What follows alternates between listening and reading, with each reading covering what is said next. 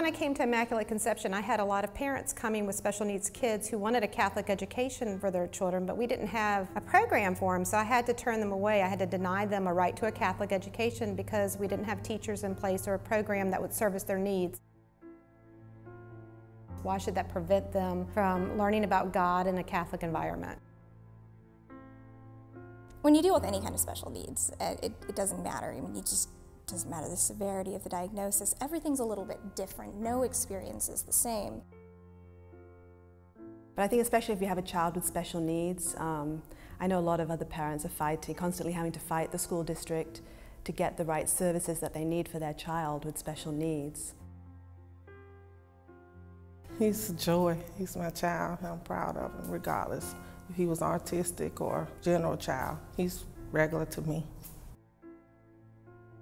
My son Rohan, he is 6 and just started 1st grade. Jameis is 11 years old. Isaiah is 10 years old. And he has autism spectrum disorder, Asperger's, severe ADHD. We also deal with some anxiety, Sensory processing disorder. He is severe ADHD, which is an understatement. He's an autistic kid. Isaiah, what's today?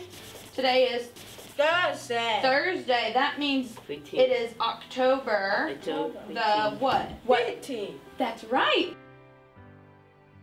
We actually didn't get this diagnosis until very late, so education in general has been a struggle. Last year he was in kindergarten in the school district and it didn't go so well. I didn't feel it was the right setting for him. He was put in a mainstream class with 20 plus other kids.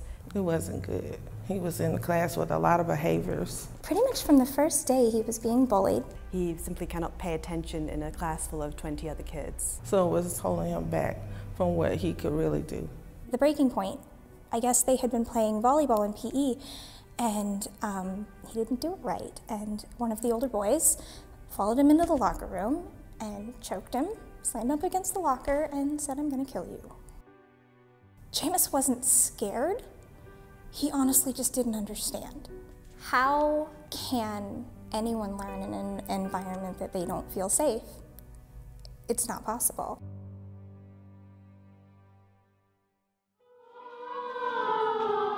Good, and keep going, and breathe. Drop your jaws and open your mouth, and... In Augusta, this is actually the only special ed private school in Augusta. The city as a whole is very limited in terms of special ed. There's really like public school, or I know some people do homeschool for special ed too. One of our biggest fears was not being able to afford it. We're the inclusion program and that's a lot of money. A lot of people claim that they service or they have a special education program in their school. But really what their program, they will only accept into their programs very, very mildly disabled children, ones that may need a little catch up in reading or a little bit of a catch up in math.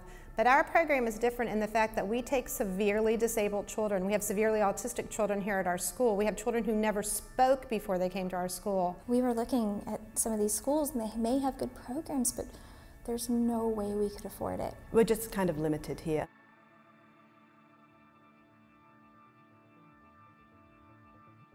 Augusta as a city and community is behind the times in its approach to education in general. But in the development and education of special needs children, it is outright negligent. When we visited the Richmond County Public Schools available to us, it was like walking into holding cells for imprisoned children. It just makes a big difference to feel included, like you're not, a special case. Safe, happy, successful. Those were our goals.